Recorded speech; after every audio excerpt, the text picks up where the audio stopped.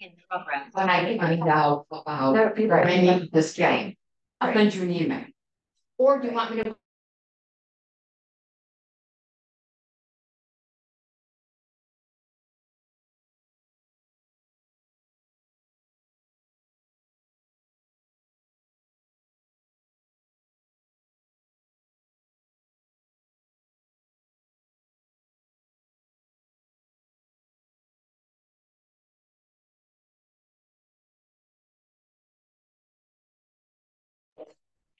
Good morning, guys. We're a little bit out of sorts here because the training room was taken, so we kind of had to figure it out. Can you guys hear me okay? And then Very good.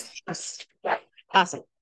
I'm sitting on a couch awkwardly in a room that I wasn't planning on being in. How are you? All right.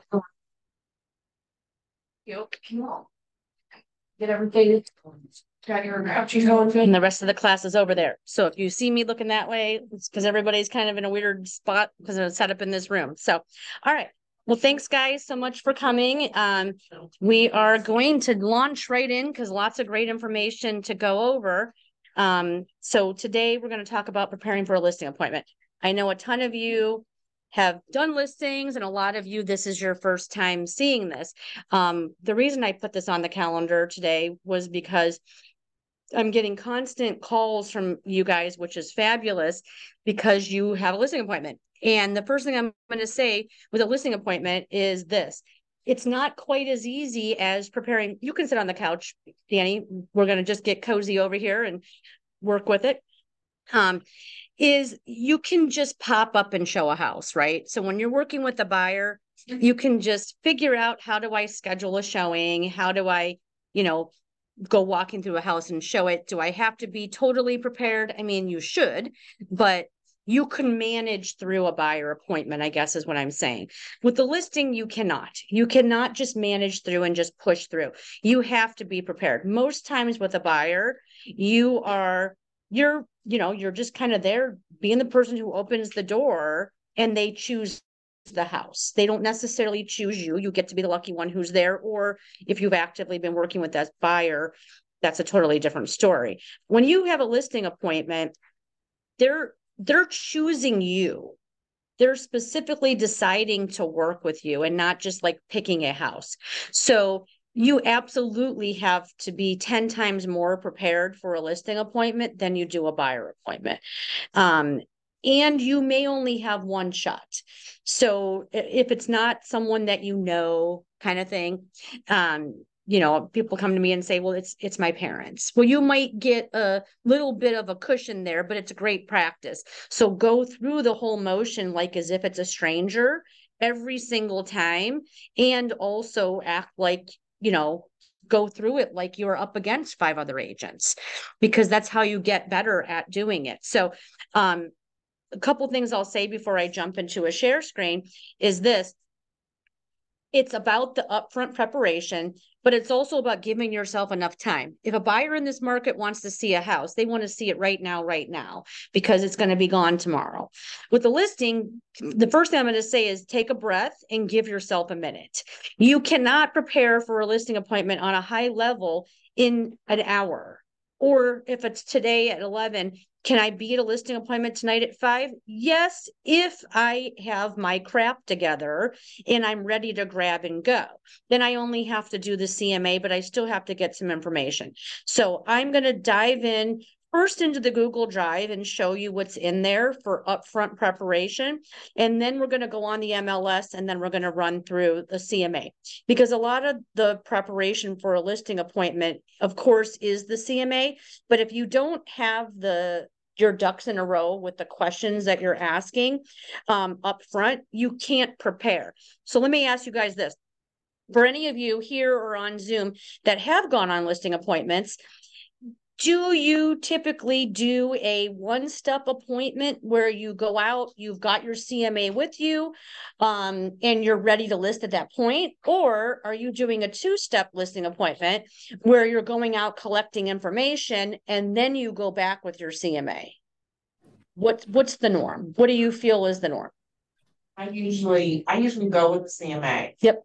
Same. Same. I usually make myself kind of aware of what's on the market in that area, just so that I can talk intelligently about price points, Yes, and style, and what their competition would be to find a potential buyer. Yep, perfect. 2 steps, I feel like 2 steps give the opportunity for somebody else to swoop in. It does. And sometimes we're forced to do 2 steps. Here's a scenario where you're forced to do 2 steps.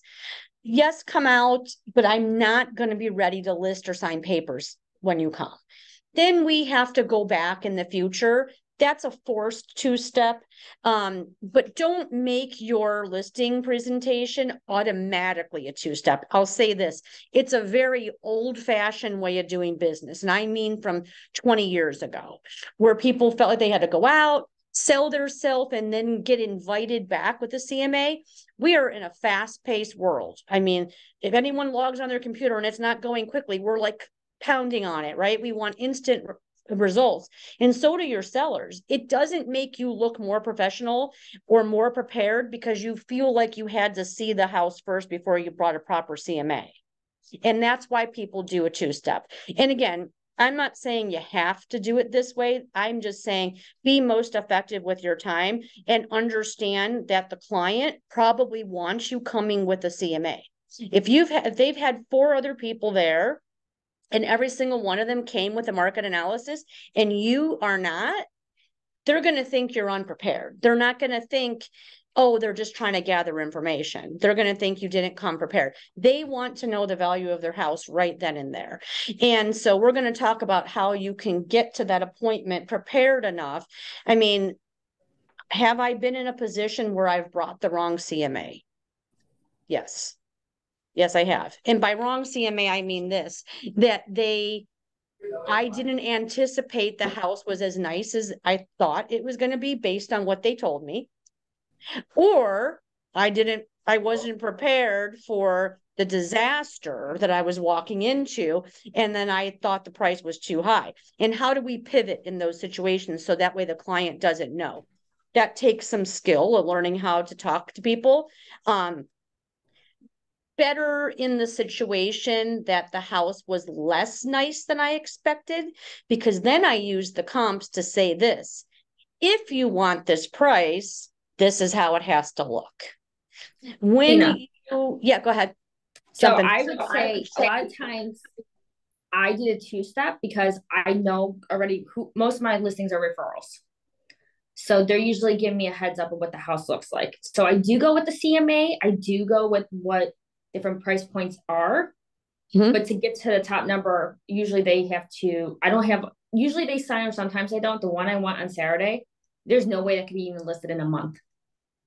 So I sometimes it's forced to 2 steps because of timing, right? Mm-hmm. Or getting things ready. They're hoarders. I mean, they have so much to clean. They have so much to do. Like they think they get listed in 2 weeks. There's no 2 weeks. Yes. In that situation, like I said, there are forced 2-step appointments. That would be an instance when it is. But I would say what I mean by a 2-step traditionally is this. I'm going out, I'm going to go over my marketing, and then I'm going to take notes, and then I'm coming back tomorrow or the next day to give you the CMA. That's what I'm talking about. That's not the same thing. You know what I mean? Like don't waste your time in that situation if you can just take care of it. And I'll show you how you can, because in your market analysis, if you've got the right information, like I said, walking into a house that's a disaster, at least I could say this, make it look like these pictures. So how do I handle that? If I walk into a house that's hoarders, or it's a mess, or it smells, or you can tell they have animals, or whatever it is, would I say to them to be as gentle as possible and not say, oh my gosh, this place is hideous, no one's going to want to buy it, which is what I'm thinking. I say, here, let's look at the comparables that I brought. And I know you said you wanted 159.9 or whatever, but these houses that are 159.9 look like this. Your house needs to look like these pictures if you want that price. So that's my gentle way of saying, clean this place up and make it look like these pictures. And sometimes they're gonna, and sometimes they're not, and that's okay. Now we're 119. versus 159 if you can't make it look like this. So that's how I'm going into that. The problem when I've gone to a house before and it was way nicer than I thought it was no offense, a Ryan home, and I thought it was just typical Ryan home, but actually they built the most expensive Ryan home I've ever seen in my life. So I wasn't anticipating that. And they decked it out like I didn't even know I was in a Ryan home. So I undershot by $100,000. There's no battling uphill there. Because I just said, wow, this is so much nicer than I anticipated. And then what I did to pivot was I forced it to a 2-step appointment. Now that I've gathered my information, can I come back tomorrow at 5? Because there was no way I was going to show him the 329 houses that I thought that he should be when he should be 429. So again, that's just all in preparation that way. And again, I'm not saying there's a right or wrong about it. I just think time is money, and you don't want to lose the opportunity if, unlike what Sarah said, direct referral that you know is listing with you, so you've got time on your side. If this is somebody that you met at open house, or somebody that you got online, or some other source of business, you might not have time to make it back. Nothing worse than pulling up into the driveway that an appointment, true story, hasn't canceled and there's a for sale sign in the yard. Oh, pain. And those are never the ones that are within 10 minutes. It's always like the 45-minute drive. And then you pull into the driveway of the house that they did not cancel your appointment for your step 2. And there's somebody else's for sale sign because they swooped in and got the listing the night before. All right. I did not, but yeah, no. I would say sometimes I bring 2 separate comps too. I have done that too. Yep. Or what I think it's going to be, and then one like if it's way nicer than it is. Yep. So I'll have 2 different comps, and the one I'll show him so that I can do.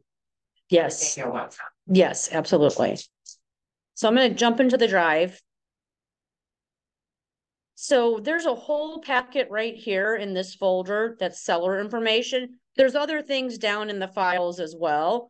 But if we just open up the seller information, some great info in here. Also, there's some stuff in here that you guys should put in your marketing packet as well as in your own folder for note taking and stuff like that. But so a couple of things here, get you guys out of the way, that I want to draw your attention to is this form right here. So I do different than today's class, that steps in working with the seller. So I just want to go over this first page with you all, because I'm not going to go through this is a totally different class. So pre-listing phone call. So your listing appointment should be a couple of different steps. And the first step is your pre-listing phone call appointment. That makes the client feel like they've already had an appointment with you by the time you get there, because you're calling it that. So I'm saying, hey, Danny, blah, blah, blah. It was so nice meeting you or talking with you the other day. But you know what? Before I come over, can we schedule a phone meeting so I can get some other information from you to help me prepare for my appointment? That's an appointment. You're scheduling it. You're having them put it in their calendar. You're putting in your calendar, and then you're calling them. And then what you're going over, hey, is the red sheet. So let me take you back to the red sheet here. Might be actually in here. Let's see. And it actually used to be a red sheet, but it doesn't scan well. So now it's not a red sheet. And I got this from JMA. This is what they use. Their ISAs use this form to schedule listing appointment for team members. So you might not have everything on here, but it's a great phone conversation. You do not send this to the client to fill out. Someone's done that. It's meant to be a two-way conversation. And so you're just filling this out and going along the questions. So what I'm trying to establish on this step 1 with a seller is a couple of things. Tell me all the features that you love about your home. There's a reason that you're saying it that way. Because I promise you this, nothing worse than when you get the listing and a seller says, I don't like your remarks. You didn't say anything about the house. That's great. Well, your opinion might be different than my opinion, you know? So that's why I want to put it that way. And I'm taking those notes to make sure that they say there was something they absolutely loved about it, that you want to make sure that's important and it's also in the remarks, because those remarks are just as much for them as it is for the general public. It's what their agent thinks about the house. And if you don't love it, they may not list with you because they think, well, if you don't like my house, how are you going to sell it? So that's really important. And then also, what do you think, Mr. Seller? What do you think your house is worth? That's a question that we ask them, because not because we're going to find the price. Sorry, guys, the copier's making noise. Is that I want to know, what am I walking into? So I might even do this. So I've learned how to ask questions and make comments to clients before they do. If I can take away the question, then they aren't as put their feet in the mud about it. So this is what I mean by that. Sometimes when I say, so Danny, you're in front of me, so you're going to be my victim today. So Danny, tell me, what is it that you think is the value of your home? Sometimes I get this. Well, isn't that why I'm having you come out? Giving me a snarky answer. So what I've done to take away that as a possibility is this. Say it like this. So Danny, I know that you're hiring me to come out to give you the price, but I just want to know, am I bringing good news or bad news? So what do you think the value of your home is? So I've just stolen that snarky comment, because now how can they come back with that? It's like saying, I know what you're thinking, but this is why I'm asking it. And then they can start saying things like, well, my neighbor's house, this, and the one down the street, and the one around the corner, and all this stuff, and mine's better than the one across the street because of blah, blah, blah. I mean, it's like the same 25 things that they all say. And it's usually mine's better than the neighbor's because that price was low. Or I love this one. Well, yeah, that, you know, that neighborhood that I'm attached to, that really I'm not in, they get in the 300s. Yeah, but you're a 1977 ranch and they're a brand new neighborhood. So they're in their mind, location, location, location, but you don't compare to your neighbor if the house is entirely different. You compare location for comparable properties. So I just want to know what they're thinking. So when I go there, I'm prepared, my mindset's prepared to give bad news, or my mindset's prepared to give good news. Or sometimes, you know, I think it's worth more than they do. And I'm trying to convince somebody, oh my gosh, let me show you why it's worth so much more than you anticipated. I mean, the last two houses I listed, I actually sold them those houses, like somewhere between 7 and 10 years between the two of them ago. They both got over $100,000 more since I sold it to them. And they were so surprised and so happy. They had no idea. So that's why we want to have those conversations. And then all this basic stuff. What do I need to know about your house so that I can come with the market analysis, and then we can kind of go over all the information once I'm there. So that is your step one in regards to that phone meeting. Let me go back here. Then, so that's the red sheet here. Then the next thing that I do is email them the marketing packet. So I'm not going to turn this into a making marketing packet class, because we do that a couple times a year, actually about 4 times a year. So if you don't have a marketing, let's first show of hands, who has a marketing packet? Almost everybody in the room here. How about you guys on Zoom? Yes. I do. Who doesn't? I guess I don't. Okay. I do not. So then we need to get a workshop on the calendar soon. Oops, I'm echoing now. It's right. So I think I might have put one on for next month. I'm not sure, but here's what you can do meanwhile. It is so important, especially to have a listing marketing packet. Can I get through a buyer appointment without one? Yes. Do I advise it? No. Do you want to stand out from the other agents they may have talked to? Then you need a marketing packet. I would say this. At any given moment, I have 5 buyer packets and 5 marketing packets and really 5 closing packets ready to grab and go at any given moment. And I also have recruiting packets. So I've got packets up the wazoo. And you can do red folders for listings and black folders for buyers to make it easy so you don't grab nothing worse than grabbing the wrong one. But if I show up to a buyer appointment and I just have the MLS sheet, it's like you're empty-handed. If this is the first time I'm meeting a buyer, what are the chances I'm going to get a consumer guide signed if I've given them nothing in return? It's very easy to get your consumer guide signed because it's stuffed into your marketing packet.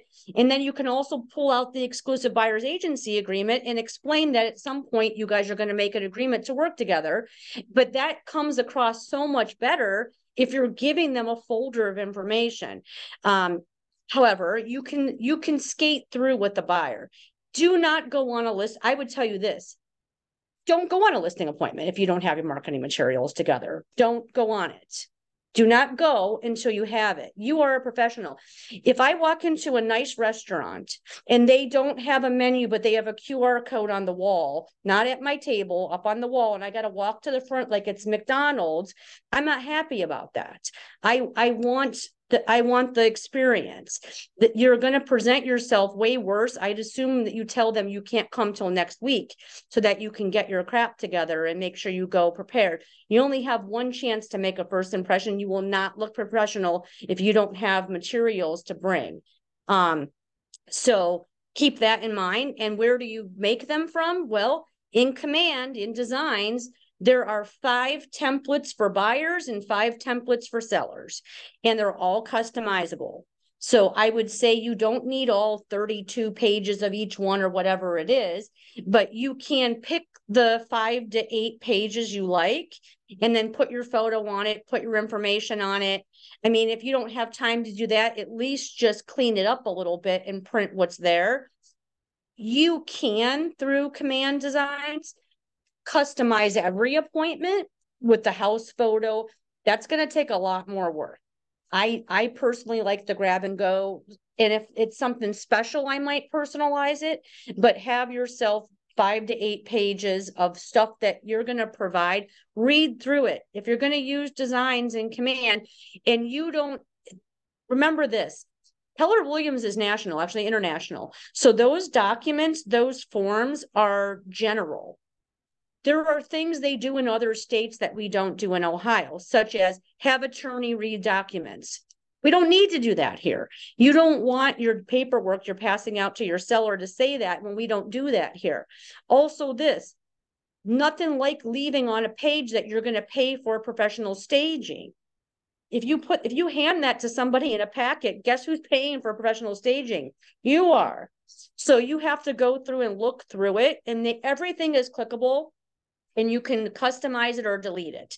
So you should have some kind of a packet and decide what pages go in it. We have examples here in the drive as well of a packet. The title companies provide a system called Breakthrough Broker, some of them, which has flyers you can create.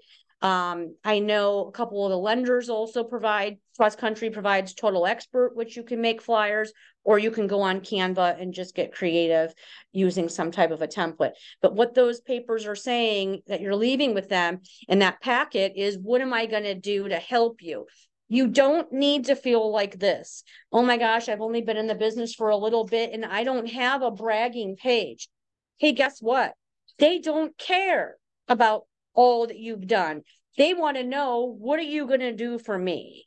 So it doesn't have to say 25 years of experience. They're just looking at, what are you going to do for me? So that's what's important, with that. Anyway, so I then email that to them. So we've done our phone conversation. Next step is email your marketing packet ahead of time. I also include in that email a property disclosure and, if necessary, a lead-based paint, because I want to get that step out of the way if we possibly can. So I can also determine if somebody is a high C personality, the second that I walk into the house, because they have printed the packets and it's sitting right there on the table. And they've already filled out the RPD, which means, oh my gosh, they're probably going to list with me, right? A D personality might not even know that you sent it necessarily. They didn't have time to look at their email unless you told them.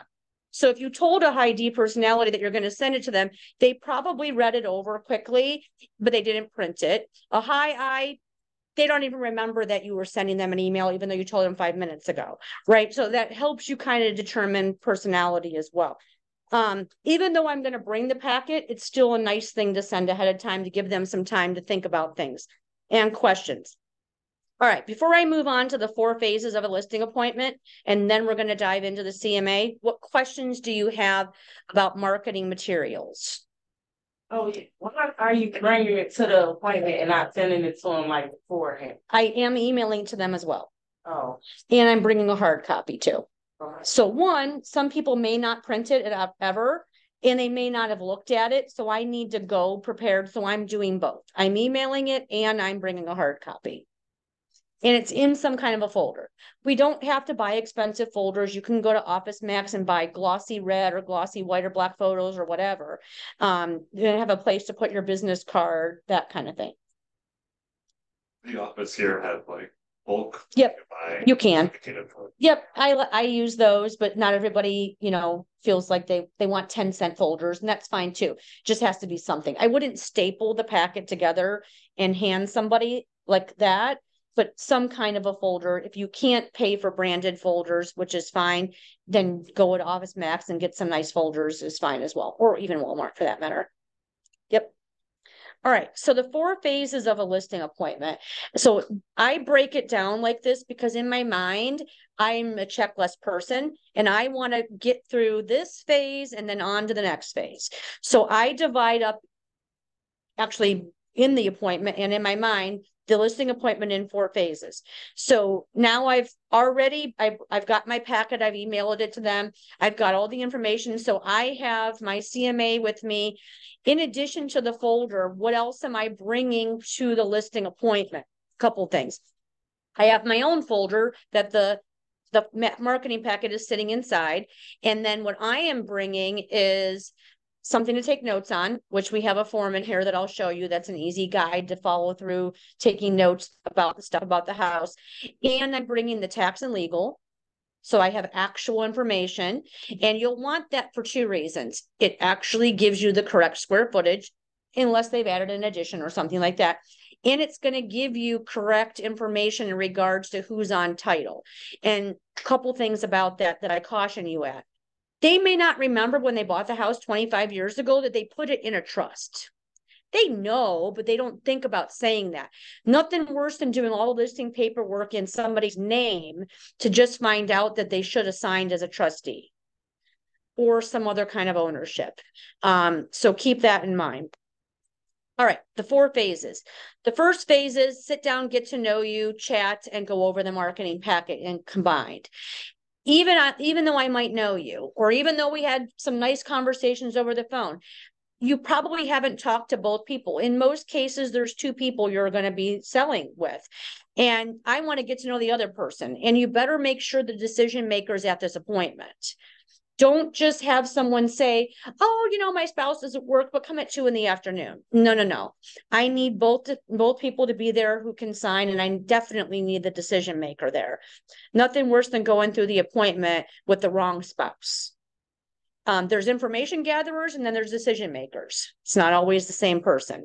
In any case, so we're going to sit down, preferably at a table. Preferably at a kitchen table. If they don't have a kitchen table accessible, then it's going to be the kitchen counter. I don't prefer, like I am today, sitting on the couch. Something about getting cozy on the couch just doesn't quite feel as professional. Also, they're sitting across from you. So imagine that Danny and I are in a listing appointment and he's way over there. How am I supposed to be showing him stuff in a comfortable way from across the room? And I just don't really want to sit on people's furniture, honestly, because you never know where you're going to be. And so it just doesn't feel, it feels too at home you want to take the home out of it and make it more like a professional business exchange that way. With a buyer, we want it to feel like home. With a seller, it's a business transaction. We want to slightly start to disconnect them from that hold they have on the home, because then there's emotions involved. That we want to disconnect that slightly to make it more like a business transaction. So we're going to get to know each other. And one of the things we're talking about is, tell me what your goal is for today's appointment. I always ask that. What is your goal for today's appointment?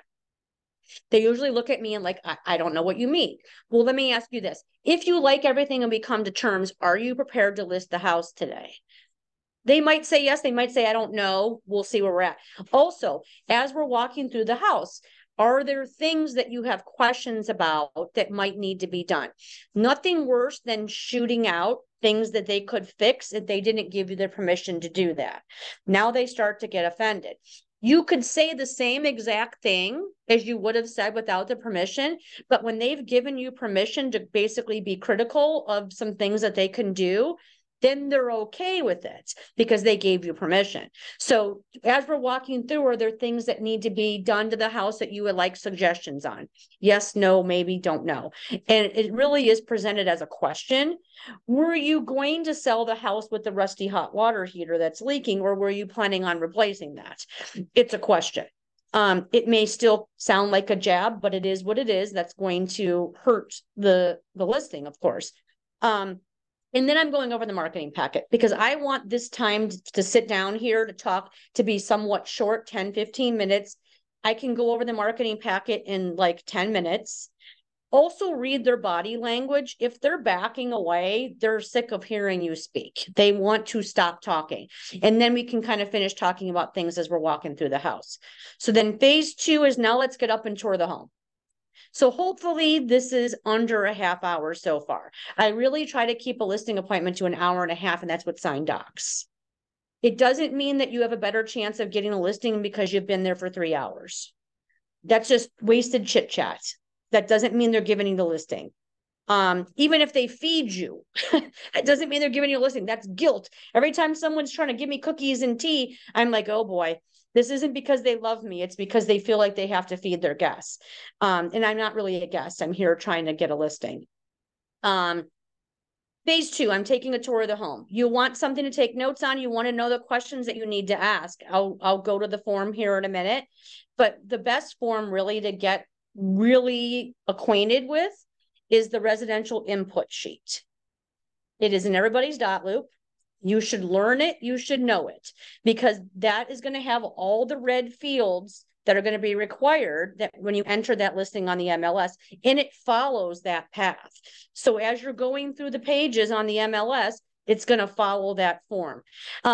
It's not user friendly enough to try to zigzag around the house. So knowing what you need to ask, but not necessarily following, because the path to me is this. We're probably here in the kitchen. Let's walk out front. And then I'm taking notes on what I'm observing. Brick ranch home, 2-car attached garage. Can you tell me the age of the roof? Can you tell me the age of the windows? Ask questions about the things that you're seeing. You know, it looks like these concrete steps are crumbling a little bit. Anyway, we're thinking about repairing that. Or not, whatever. Is that basketball hoop staying? Because that's an attached in the ground, bolted in basketball hoop. But of course, it's just bolted in. That means that the posts can actually come out. Is that staying? Is that going? Those basketball hoops are expensive. People, they want to take them with them. Flag poles, same thing. I've had so many arguments with sellers about take the flag pole back because they didn't exclude it and it was considered an attachment. So asking those questions. Backyard. Fenced in yard, not fenced in yard. Tell me a little bit about, you know, this and that, professionally landscaped, deck, patio, whatever I'm seeing.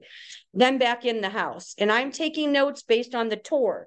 And I'm imagining foyer, 2-story, wood flooring, gas fireplace in a 2-story great room, 4 bedrooms, all have ceiling fans and lights in the closets, blah, blah, blah. Bathroom in here, bathroom in there, lots of closet space, storage space, you know, whatever, anything I'm seeing. And then when you get to the basement, then I need ages of things again. Age of the furnace, age of the AC, age of the hot water heater. Is the electrical and plumbing updated? Is it not? I see a radon mitigation system in the corner there. When was that installed? All those things. Sump pump, is the sump pump working? Is there anything that you need to tell me down here that I should know? Those kinds of things. You're also going to get accustomed to what to look for in a house if you start going to home inspections. I know what I'm going to see that's going to cause a VA or FHA problem. So the floor was painted and it's peeling. That's going to be a VA FHA problem. The seller is going to have to fix those things per the financing. Or the duct work is wrapped in asbestos. That's that fabric-y looking white stuff that sometimes you'll see around a furnace. That's going to be a problem in most cases for FHA and VA. So you need to know these things. Are you, Mr. Seller, prepared to make these fixes if we get a buyer that's going VA, let's say? Yes or no? If so, I need to know when I put this listing in the MLS, because it's going to say mortgage on the MLS, and you need to say cash conventional FHA VA. If it's not, because the seller is not going to do the stuff, then it's not. So you'll start to learn things like that. So the tour shouldn't take any more than about 30-40 minutes, depending on the size of the house. So that's ending phase 2. As I'm walking through, I'm also asking questions about different things I want to learn about the seller. And I'm also giving them opportunities to talk to me as we're walking through. We're having a conversation too. Gina, do you ask if you could take pictures? I don't take personal reference. No. No. Nope. I'm not going to probably waste my time to do that. I can remember. I'm going to go home. If I am doing a 2-step, I'm going to go home and do the CMA then. What would I need to reference back? I mean, I'm not on so many listing appointments that I can't remember what their house looked like probably. So I don't, but there could be a reason to do so, but you would need permission for sure. Anytime you photograph anybody's house, you have to have permission for that. So then phase 3 is now we're going to sit back down, because now I've seen the house and now I've seen the condition. I've not just seen the front door to the kitchen. I've seen the rest of the house, and maybe it looks different than the part of the house I've seen. So now I can, like Janice said, pull out the pages of my CMA that I'm going to use. So sometimes I'm like, I've got my stack and, oh yeah, no, this one's much too nice. I'm putting it to the side. Okay, here's comp 1. And then so on that way. And I'm not necessarily showing them all of them. I'm probably not ever really showing them all of them, because there's always going to be a range based on the comparables. If it's this condition, it's this. And if it's this condition, it's that. Right now, we've been in a shortage of listings over the past 3 years. So there's fewer comps. So you kind of have to dig in a little bit deeper. If the house doesn't look like those, then you have to try to elaborate on, if we want this price, it has to look like this.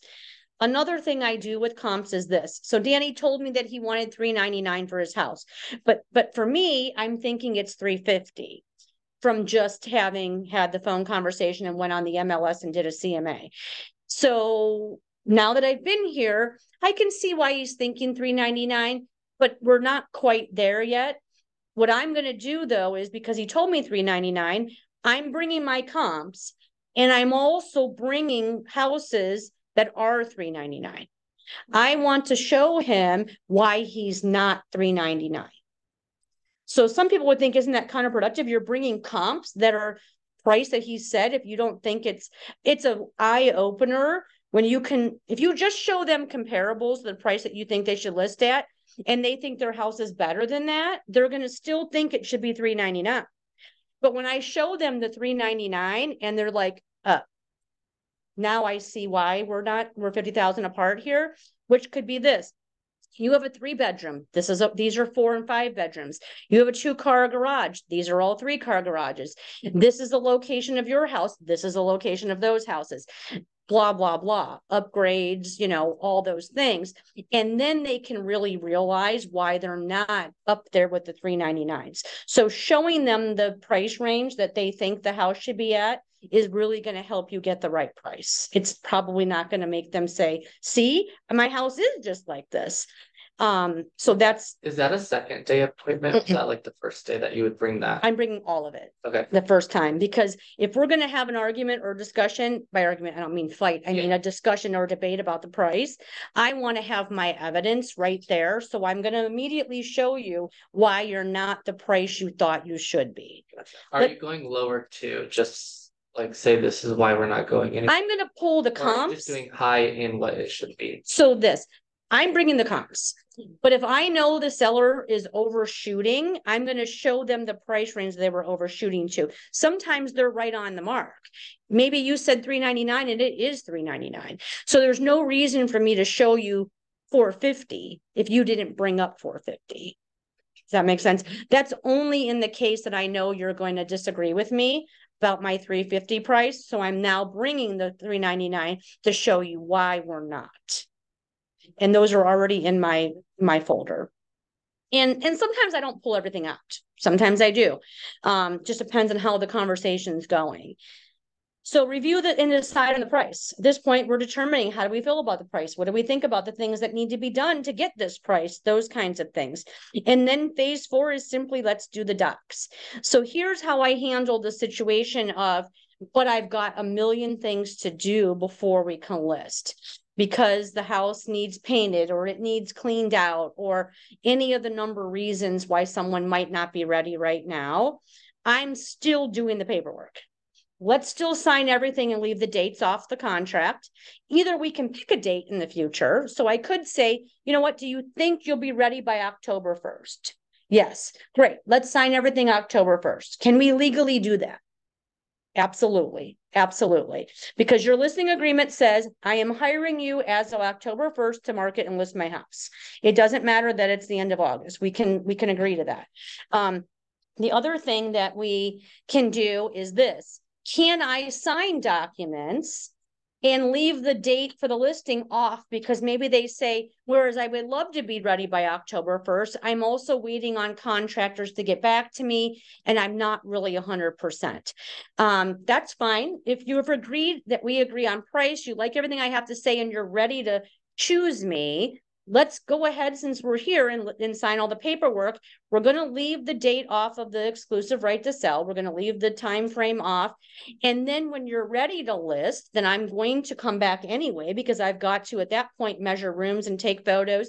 And then I'm going to have you put the date, and then we're going to initial where we added the date to the already signed contract, because we have to initial that. That's considered a change to the document. Does that make sense? Good. Could they still, if you don't have a date on it, could they back out? They absolutely could. So thank you for bringing that up. So I have files in my drawer of contracts that were signed that never came to be a listing. They absolutely can, because that is not a fully signed contract. However, the seller gets an extra level of commitment with you because they know they've signed documents. They don't necessarily realize that it's not something that we can enforce on them because there was no date. Can they go list with somebody else? They absolutely can, because it's not been dated. So stay in touch. That's not a sure thing. But it just gets the paperwork out of the way, and it also just gives them another level of commitment to you. For sure. The amount of times that I lost a listing that way are so few compared to the numbers of ones that eventually were ready to list and we pulled the trigger. All right. I immediately sent a thank you card, and I'm so looking forward to working with you, whether or not we listed, we didn't list, or whatever the situation. Next step is to make an appointment to take pictures and put up the for sale sign and lockbox, listing the home on the MLS, marketing, scheduling open house. I do a feedback Monday. That was during a time when houses didn't sell in 3 days. Every Monday was feedback. So we had a conversation about the feedback, even though through the showings they're getting the feedback. I'm not interested in getting into a long conversation every time someone does feedback. So I set them up to know. So Danny, every Monday we're going to have a conversation at this time to discuss the week's worth of feedback to see if we need to make any adjustments. So feedback Mondays and price reduction Friday. So if we haven't sold, every Friday, we're going to talk about the feedback, and we're going to talk about reducing the price potentially. And then sending out postcards to the neighbors or whatever you might be putting in place for marketing that way. Questions on that? do you talk price reduction strategy with in your initial meeting? Only if we're gonna overprice it. So if I know that they're disagreeing with me on the price, but I'm still taking the listing, then I'm gonna say something like this. By the way, so you're gonna bring all the documents with you. Unlike with buyers, I'm doing everything on Dotloop. With sellers, I'm bringing the hard copies with me. It's weird to say, and now I'll send you the documents in Dotloop when I go home. They may have changed their mind by then. So I bring those documents with me, and included in there, I also bring a price reduction form, which is your status change form. Because if we're about to overprice it, then I'm going to say, well, we're going to do it your way for this amount of time, whatever we agree on, depends on the market. And then after that, we're going to do it my way. So here's what do we agree is the first price reduction or the only price reduction? And then I'm going to have you sign that now too. So great way to get that out of the way if you can. Sometimes they have to feel the pain of the market first before they will do that, but that's okay. It's good to arm yourself with that information. So I want to have time to jump on the MLS and have questions, but this is the form here that I was talking about that's listing information that goes through rooms and room sizes and notes that's in here. A seller's net sheet is extremely important, so I'm going to pull that up. You should all for sure have a seller's net sheet in your packet because you need to let them know our list price is this. And then here's what you're going to net based on what your payoff is. You should have this in every Dotloop. Every loop for a seller, you should absolutely have this. And then you see there's a second column. So I do a net sheet based on the list price, and then I revise it based on the offer we got in actual numbers. If it's multiple offers, then I'm doing multiples of these. Also in this file folder here, get back to it, is information on utilities, which is just an idea to create a form for your packet that you can send to them upon closing. Where's that at? Right here, utility information. From the seller, those numbers that's pre-filled in, is that like estimate? So when they cost for the year? So there's certain things each county has. So like you will have to find out your county. So Stark Summit County is a 4% tax transfer. And then there's this, let me pull it back up. Some of the things are high. So like this here, that's a standard. I'm sorry, this first one, your owner's policy, 2.875 per thousand. Go ahead. I would just say that Title has one. Yep. That you can just plug in numbers and it calculates it all. Yeah, most of the title companies have an app that you can also use. So absolutely use that as well. Well, this is the sheet. This is just changing the numbers based on like what title company. Yep. Yep. I want to also show you this before I jump onto the MLS. This is an offer summary sheet. So you've got your listing and now you start receiving offers. This is just a guide. You can certainly use this as well, but I just wanted to make you aware. What I do every time I get an offer is I send an email summary to my seller summarizing the offer, including the actual offer itself. I want them to know the offer price is this, the earnest money is this is how much they're putting down. They are pre-approved with this lender and they're pre-approved for a conventional loan. They're asking for this amount in closing costs. Here's the inspections they're doing. Here's the appliances and things that they're asking for. Here's one I will caution you keeps coming up. I just got an email yesterday from an agent who graduated coaching a while ago and said, hey, I have a seller who, when they moved out of the house, they took their nest with them. Even though the purchase agreement, the buyer's agent did check all electronic doorbells and thermostats stay, my seller replaced it with a old-fashioned, just regular thermostat. Do they need to bring the nest back? Yes, it said so in the purchase agreement. So be very well aware. TV brackets, the mounts become an issue. The TVs are not considered something to stay, but the mounts are bolted to the wall. So those are, but it's negotiable. There's no have to. People shouldn't be taking their water softeners. That's craziness, the stuff that people will take. Be very clear on what appliances are staying, what appliances are going. So you're going to spell that out. I've had a situation where my summary saved me with my seller, even though the purchase agreement said that the built-in fire pit, which was built in the sense that they had a natural gas line to it, but it wasn't like in the ground, was staying. Even though my buyer or my seller initialed the page that said it was staying, he took it. And let me tell you why he took it. He took it because when he got divorced, his wife wanted one. So he had to give her the one from the house and he had to buy a new one. And now he didn't want to leave one with the new buyer because he already had to replace one from the ex-wife.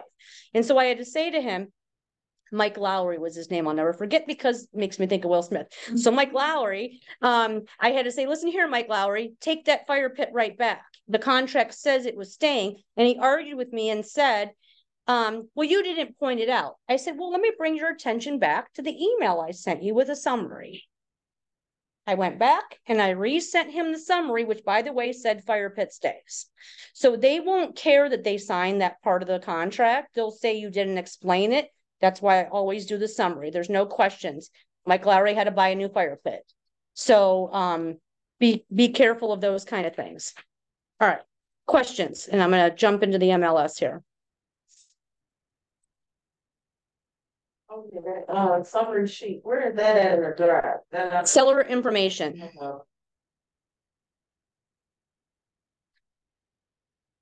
Any of them reader writer?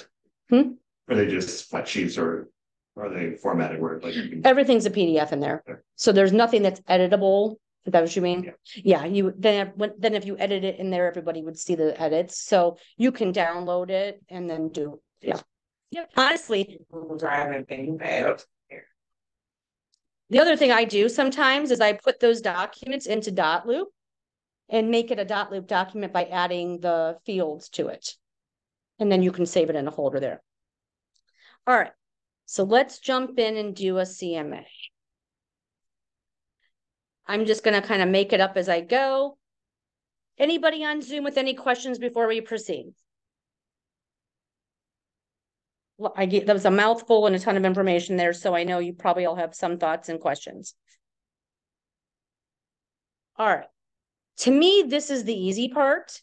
So getting yourself familiar with the MLS is so, hey guys, I know I see 10 messages in the chat.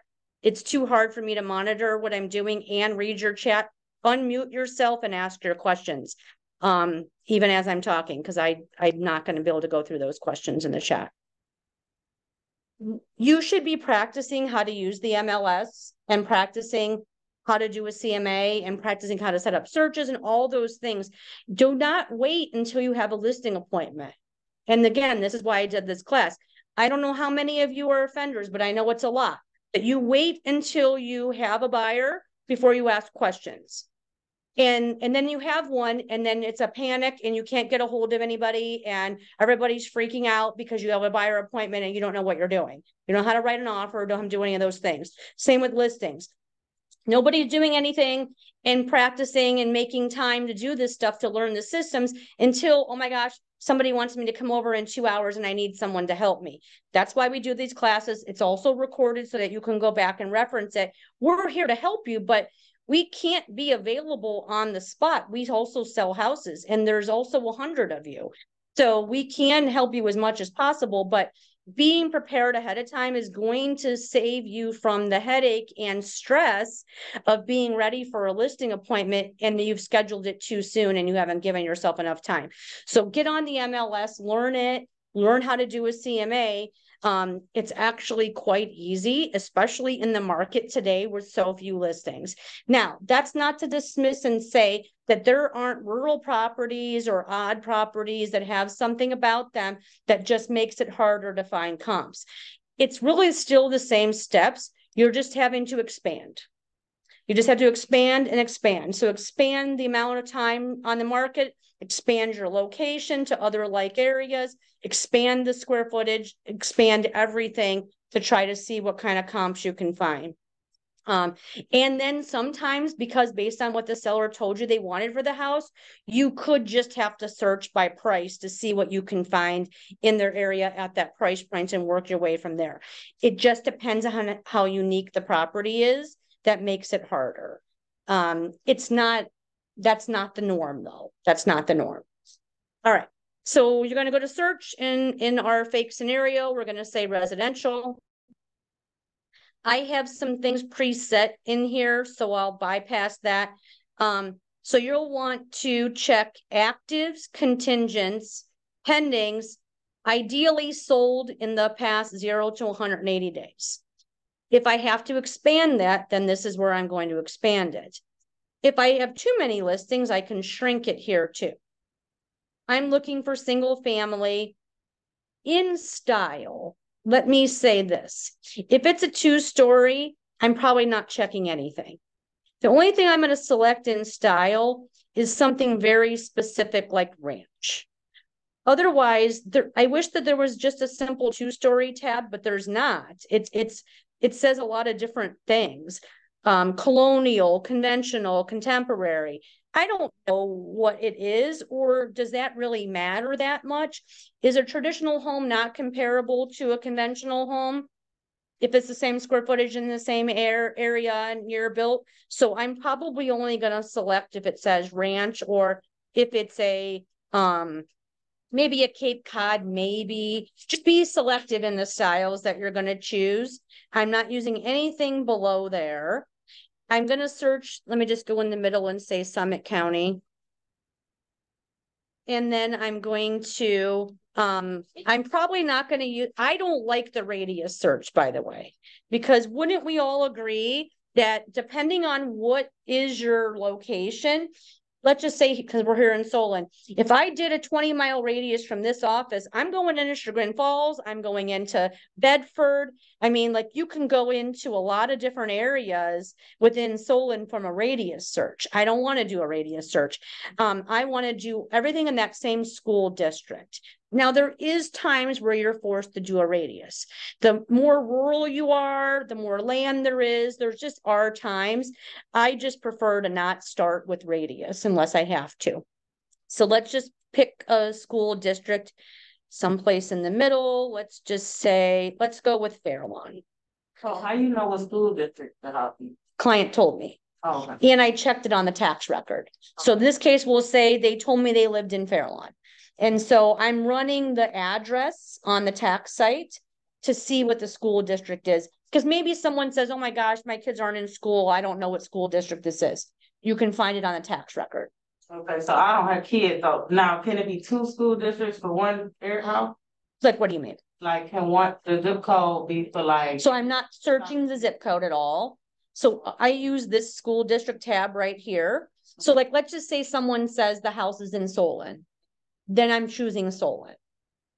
Solon School District. That's right. Okay. Yep. Unfortunately, in Stark County, somebody lost their head and they decided that there's locations that overlap. Fortunately, Summit County, other counties, that's not the case. It's pretty straightforward most times. But like in Jackson Township, where I live, I have a Canton address. I have a North Canton address. We have a Massillon address. You can have a Canal Fulton address, but also be Jackson schools. So basically, it usually be 1 school district per house. Correct. Okay. Yep. And if I have to expand, I'm looking for other like areas. The only caveat I would say is if you're doing Cleveland, I would not select school district. Correct. Right. So yes. When you have that, you have a crossover then from one area to another, and then that might be a radius thing too. Yeah, we always just put the act up here. Up there. Yep. And then just do the search from there. It does vary location to location for sure. Because like you wouldn't choose Akron City. No. Because again, too big. So you want to know within Akron, is it Fairlawn? Is it Copley? Is it Wadsworth? Is it Barberton? Is it Ellett? There's a lot of different areas that you would reduce it to that way. So getting familiar with location where you sell makes it really important for you to know. If I'm selling in Cuyahoga County or I'm selling in Cleveland, I know what streets even cross over to being a similar type of home versus not. I mean, you're just going to weed it out later, so it's not that important. Let's just, for the sake of it, look at Fairlawn. So down here at the bottom, I'm being mindful of the fact that it says 140 matches. That's too many. So I'm not going to necessarily start with the price range, but I'm going to start with the bedrooms. And let's just pretend this house is 4-bedroom. So I'm going to say 3+, because if the house has 3 bedrooms and it has an office that could be converted into a bedroom, I might want to still see that comp. Let's just say it does have a first floor master. Let's put 1 there. And now it's down to 22. So that's really good. I want to compare to other first floor masters. If I want to reduce it further, I can start doing square footage. So let's say 2,700 to, let's do 3,400. So now it's only 4. You see how that jumped? I need more than 4. So I might pull out the square footage. Maybe I want to put in a year range. So I want, Fairlawn's an older area, so I'm not going to find a lot of new properties. So maybe I want 1965 to, let's just say 2000, because there won't be a lot. So now we're down to 9. So now I'm going to hit results. And here they are. I don't like this view for this reason. So I'm going to change the display to agent thumbnail. And now I've got more information. So now it's going to show me the photo, the address. These are all solds. So what that means is there are no active and there are no pending, which is great because I'm actually more interested in the solds. So I can see now that we've got one that's 441, we've got one that's 726, 330, 244. So now it's going to take me to my conversation that I had with the seller and the type of house that it actually is. So is it more like this or is it more like this? You can see the difference right here. This is a split level. This is a much bigger looking house that's probably in a nicer area. So you're just going to go through all the notes and all of the information and try to select the ones that you think are most similar. I'm also looking at square footage. I'm also looking at acreage, year built. So like these are 2 very different price ranges. However, they've got similar bedrooms, vastly different square footage. See how this is 28 and this is 6,000. Both those include the basement. So depending on the square footage is going to depend on the one I'm going to select. So let's just pretend like it's this one. And I'm going to check that box. And then I'm going to scroll and hope that I find something else that's similar to that and similar in that price point. So let's select this one. For the heck of it, we're going to select that one. And then this one. So there's my comps. I'm going to go to print. And then I'm going to print I like the agent full with additional photos. I'll show you why, because this is what it looks like. Front photo of the house, all the information I need to know, was on the market 14 days, year built, everything I need to know there, room sizes, remarks, and then it goes through every one of the inside photos. So when I go to the listing appointment, I can sit there and go through these photos with my seller. And we can say, how do we compare? So like what I would say about this house is, it is outdated. That's blue carpet. May come back. I don't know. Wallpaper seems to be creeping up on us, so maybe it will. And you can tell that they put granite counters, but they've got stainless appliances, granite counters, and oak or maple cabinets. What I would say is still outdated. So that's the one page right there. So I'm going to print all of those. Gina, I have a question. Go ahead.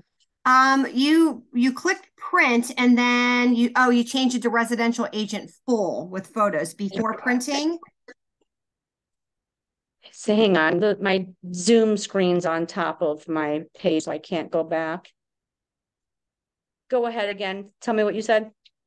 So when you clicked on the homes that were you going to use for your CMA, and then I think you went to click print.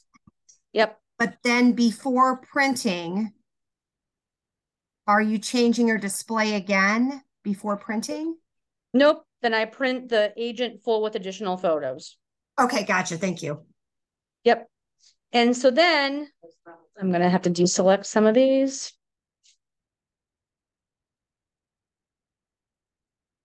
Sorry, messed up because I can't see the top of my screen.